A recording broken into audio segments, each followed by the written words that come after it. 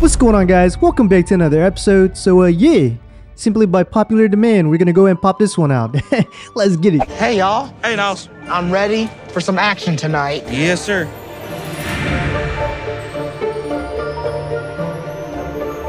This is just the two of you guys. I imagine this campaign's gonna be a little bit more linear than usual. I'll see.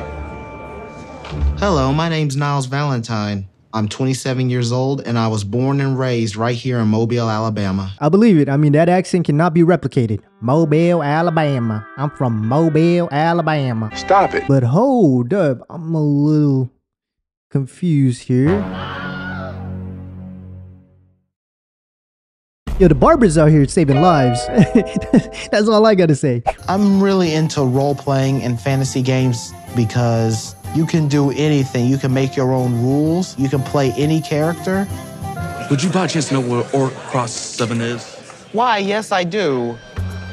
One of the reasons I'm obsessed with gaming is because I love symbiosis. Is that a word that people are gonna mostly understand? Like, I don't know if that was like a slight jab at viewers. Like, man, people are really dumb these days. I don't think they know what symbiosis means. People are gonna mostly understand. But I'll tell you what, knows.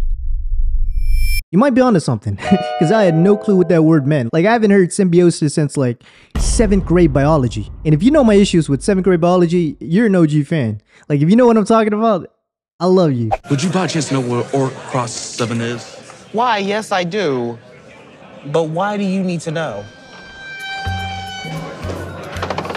12. Okay, so they allow you into the city. Growing up, I always knew that I was different. Nothing wrong with being different, Niles. But I'll be honest, I think this whole board game, role-playing, DLD, nerdy shit, I think it's dope as hell. Like, I don't care what anybody says. Like, I know a lot of people hate on kids like this, and it's like, bro, these are some of the most wholesome, genuine people you'll ever meet. Only ever complain going to these events where, you know, they weren't always up to date with the deodorant technology. You know what I'm talking about? And if you're watching this video and you feel like, man, Sauce could be talking about me, like the shoe kind of fits my foot, I'm here to tell you not to worry.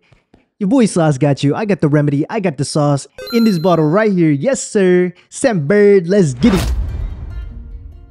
Now, if you're new to the channel and you're thinking, man, what is Scentbird? To keep it simple, Scentbird is a fragrance subscription. Just like your Netflix, your Crunchyroll, your RuneScape account, you pay the small fee, you log onto the website, you check out the catalog, massive catalog, designer fragrances, indie fragrances, Versace, Gucci, Dolce & Gabbana, all the good stuff. You pick the one you want, add it to the cart, next thing you know, problem solved. You're smelling good, you're feeling good, like you should. Like you should, Hey, feeling good, like I should. Now this month, we got a game changer. This one right here. Yes, sir. I'm gonna pop it open for you guys. This one is Emily in Paris by Michelle Germon. Now this one in particular is inspired by Gabrielle from the famous Netflix series Emily in Paris. Let me just tell you the scent. I didn't even know what I was getting. I was just picking random stuff. But this one, phenomenal. Phenomenal. I love it.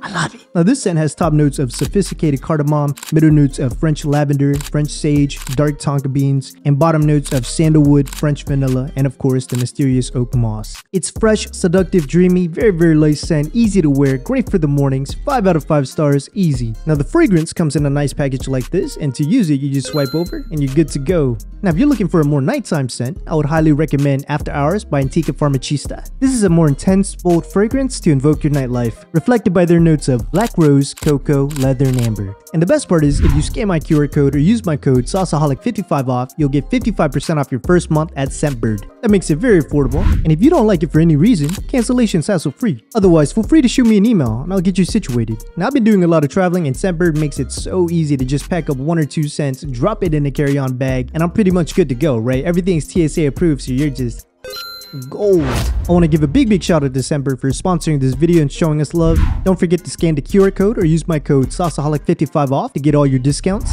All the links are going to be in the description below. Thank you again to Scentbird, and without further ado, back to the video. I always knew that I was different. I had difficulty in school. It got to a point where they finally said, okay, let's see what was going on here. And that's when we found out that I had autism spectrum disorder. It's hard to describe if you're not autistic yourself. In most cases, it affects your ability to grasp social nuances.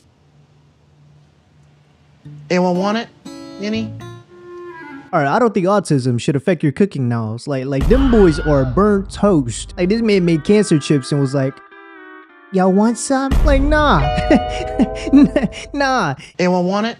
Any? Now, the one thing I'll say is having friends who are autistic, the one thing I notice is my jokes will literally fly over their heads. Like, they'll take it literal. So I can kind of understand what he means by inability to grasp social cues. Due to my autism, I have heightened senses. And I also smell pretty much everything, you know. I can smell the acrylic from the paint, the wax on the floor. That table is mahogany over there. That's a very distinct smell. I don't know, man. Being able to smell mahogany from a table that far away is kind of crazy, yeah? Is that not crazy? Or maybe I'm crazy. But no, I feel like that's got to be like a superpower, right? That table is mahogany over there. That is a superpower. I feel like if we had Brody on the last episode, he would have smelled that gonorrhea like a mile away. Which means I most likely have gonorrhea. And we would have been done with that cornball like 7 episodes early. You are out of here! But anyway, so we find out that Niles here works as a peer advocate. I've always loved standing up for people just like myself, helping them become the best that they could be. Very wholesome stuff. And now he's planning to go to Ghana to see his longtime girlfriend, Matilda. Matilda is my girlfriend. She is 23 years old. She lives in Ghana. And we've been dating for the last 2 years. At first, I thought it was too good to be true because she's very beautiful. When she smiles, it does make you feel a type of way. More importantly, I explained to Matilda that I suffer from autism spectrum disorder, and she says that she accepts me for who I am. My man said it loud and proud. Man, this dude's just naturally funny. So I told Matilda about my autism disorder, and guess what? She accepts me for who I am. Hold up. One more time for the non-believers. She accepts me for who I am. She accepts me for who I am. Hey, as you should, Niles. As you should. Now, my first initial thoughts were, oh man, is this gonna be another Tyree situation? You know, the dude who was talking to some imaginary girl for a couple years, get finessed for all his money? Because that's how slimy TLC is. Like, they'll find people like that, especially when they're this hopeful. She makes me feel that I'm someone worthy of having a marriage, of having a family, of having happiness. And you know, that's really all I have ever wanted. I am thinking about, you know, bringing her over here to America. Right now. Not right this instant, but she wants to get married on this trip. Whoa, whoa, whoa, whoa, whoa. Hang on, guys. Oh yeah, that's a red flag. Yeah, that's real. They haven't even met yet. Nah, Matilda, you are smoking. Around 5 months ago, I proposed to Matilda over the phone. Oh, never mind. I take that back. Niles, you are smoking. It's your fault. It is your fault. Like, I don't know if Ghana's like this, but I know in some cultures, some Asian cultures, once you get engaged and a family finds out, oh yeah, it's donezo. It's no longer a waiting game. It's a ticking time bomb. Like you could be engaged for one day, wake up the next morning, and your whole family's set to arrive in 2 weeks. You're like, what? To my surprise, she has gone full steam ahead and is planning everything for a wedding during my trip to Ghana, and it's stressing me out. Why is she trying to rush the process of getting married so soon? Like, why she don't want to? I just think that is a culture thing. She's getting pressure from outside. Hey, what'd I say? What'd I say? Once you get engaged and a family finds out, oh yeah, it's donezo. See, have I ever lied to you guys?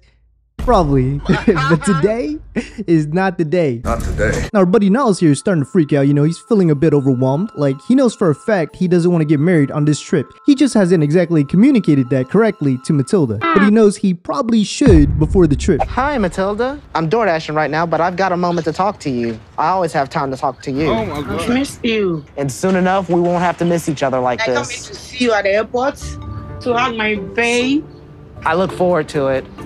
and I'm gonna treat you like a king because you are my king. And I'm gonna treat you like a queen. So you know what this means? We're gonna be royalty. Yo.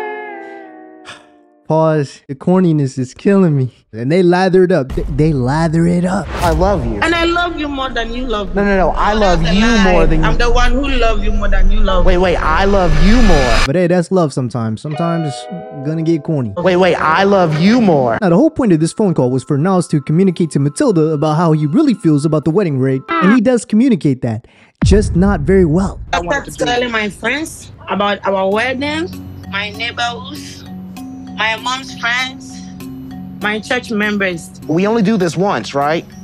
We're only gonna have this one wedding. So you know what that means? We might need a little bit more time to plan that out. I want us to have our wedding at the end of your trip. I hope you will not disappoint me. And he folds and kicks the can down the road. This is one of those conversations that it's just better to have it in person. Now he goes on to admit that the reason he's been hesitating is because he's afraid that if he tells her the truth, she's gonna want to end things. I'm worried that if I tell Matilda that we'd have to postpone the wedding, she'll just end things right here, right now. Now it's a bit too early to really tell if Matilda's playing our boy here or not, but I'll say this, it seems like she knows how to get the wheels rolling. If she wants something from Niles, more likely than not, she's gonna get it. My name is Matilda. I'm 23 years of age. I'm from Offenso, Ghana. Right now, I don't have a good job, so I help my mom at the market.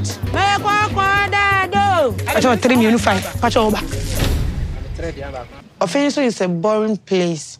I want to move from Offenso to US to start my future life there. Damn. She didn't even try to hide it. She's like, yep, I want to be in America.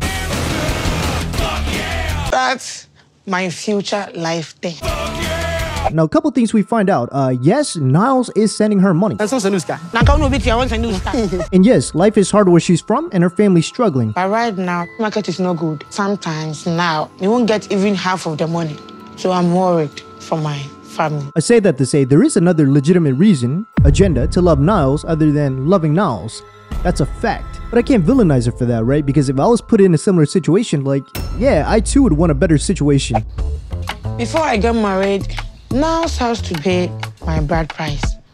My family will give him a list, like clothes for the mom, clothes for the dad, suitcase, schnapps, earrings, slippers, shoes, and money to seek for permission for the girl's parents. Now, TLC likes to twist this up as like a money-hungry family grab, but this ritual and ceremony is a common practice in a lot of cultures. That said, I'm more so curious how it's all gonna play out because Niles has informed us that he doesn't have money on tap like that. A wedding being an expense that I don't quite think I can afford right this instant. And usually the groom will get some kind of help from their friends and family, but in this case, Niles is coming here by himself with zero support from his family. They don't support my relationship with Matilda. My family is most concerned about me being taken advantage of, me being talked into something that I may not be able to get myself out of. Does it hurt you that they're not fully on board?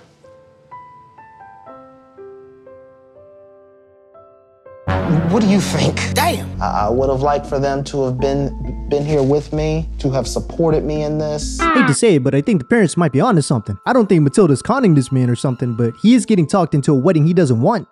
Yet. And secondly, he's hiding this fact from Matilda. I couldn't bear to tell Matilda that my parents didn't really support this this relationship. And look, I'm not trying to rip you apart, Niles, but autism shouldn't stop you from being honest, and I don't think you're being fully honest here, buddy. I hate holding back the truth from Matilda, but I really just don't want to hurt her. Like, that's 2 strikes already of dishonesty for our buddy Niles here. Like, what else is this man dishonest about? Now, up until now, I was pretty unsure how much Matilda actually likes this guy, like genuinely, but after a couple scenes, I don't know, man, she might actually really like this guy. We want God to bless this relationship, but to be honest, I don't know I can resist because this guy is so cute. When I see Niles, I will run and hug him, and I'm going to kiss him. I will say that, Daddy, welcome to Ghana. Anyway, so he gets to Ghana. You know, this man comes out rocking race sweatpants like a savage. Niles, don't even try to act like you didn't know what you were doing. You knew what you were doing, bro. You knew what you were doing. But they end up meeting for the first time, and I can't lie, man. It was really cute.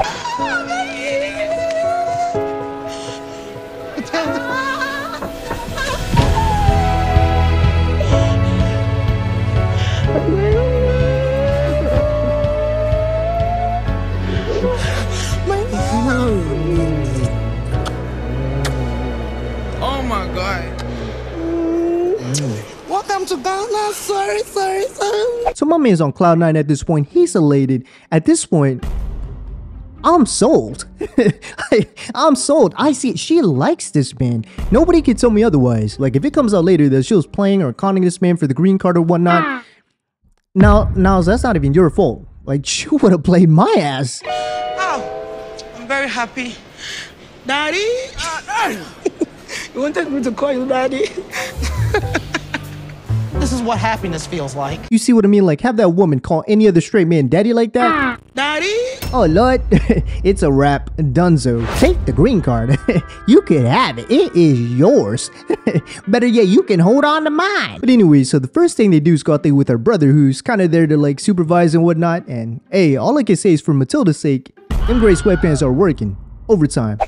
I want Niles to have the best Ghanaian dishes because I want to pamper my man. That's a snail? Mm-hmm. Pick it. Just eat it? Mm-hmm.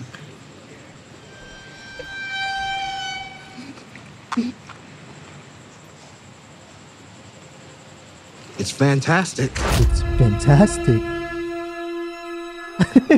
You know, coming from a guy who eats burnt bacon, I don't know if he really thought it was fantastic. It's fantastic. But anywho, so her brother was like, look, I came here with my sister to vet you out. You better treat her right. So I came with Matilda in Accra to meet you, you know, because I have to protect Matilda. She's my sister and I love her.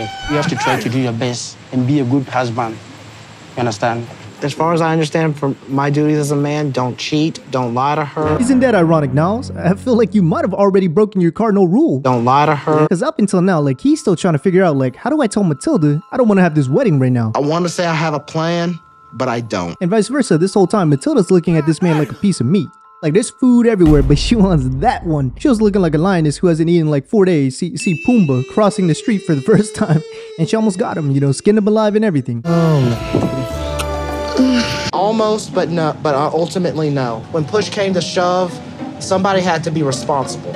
So his first day here, Matilda's giving him a breakdown of how the wedding's gonna go, and she's excited, and you would think now would be a good time to maybe start confessing some stuff, like it's now or never, Niles.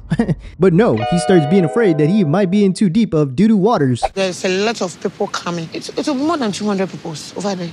You have to go, you have to come with your people and seek permission from my family. Interesting, okay. Mm-hmm. And now Daniel Valentine is now my husband, right? I think we're past the point of snowballing here. At this point, it's turning into an avalanche. The kind that swallows all of the skiers up and there's no survivors. I don't know. I just honestly don't know. I don't know how I'm gonna navigate this. So his bright idea was to take her go shopping, you know, pamper her a little bit to maybe lessen the load before he tells her the truth, whenever that is. And mind you, they're closer to the airport than her village right now. Like this is more touristy area. And man, did this dude get fleeced. Maybe I can try this one also. Just understand that I may not be able to buy every single thing.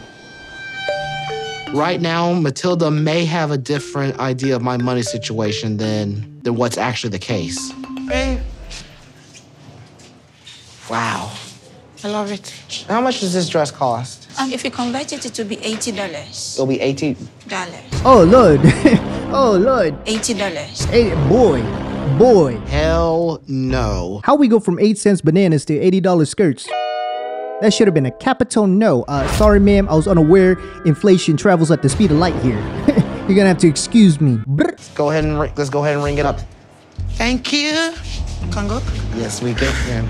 Thank you. Okay, bye. You didn't even have to tell me the price for me to know he got fleeced. Like, look at all the cashiers. They just laughing it up. They even got the doorman laughing like, got another one. Now he ends up dropping her off at the nail spa and decides to go off on his own. And I'm thinking like, where is this man going? I'll be back. Babe, where are you going? I know, but don't worry. I have my GPS. Well, he went ring shopping.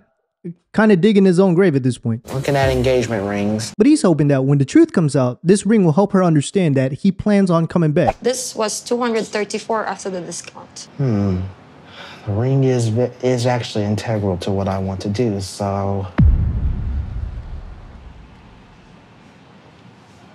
I would like to get this ring. So that's where the episode ends, and all I can say is I have a hard time feeling bad for the boy because he hasn't been honest. He hasn't been honest about his finance, how he feels about the wedding, his family, and this all stems from his fear of losing out on love. And like, we can't villainize Matilda because she doesn't know, right? Like, the only thing anybody can say is she knows how to operate the man. Like, she knows how to get him to say yes. Ultimately, I'm rooting for them. I hope it works out. I think they're cute, but I'm siding with his parents. Like, everything they warned him about happened. My family is most concerned about me being talked into something that I may not be able to get myself out of. Correct. Like, if I had to make a guess, my bet is he continues on with the wedding because he couldn't dig himself out. But we'll see, man. We'll see. With that being said, I hope you guys enjoyed this video. Comment down below what you think. Also, don't forget to check out Scentbird. All the links are going to be in the description below. Don't forget to use the QR code or my code sauceoholic55 off to get your discount. And yeah, that's it. I'll see you guys in the next one. But hey, what do you want to know?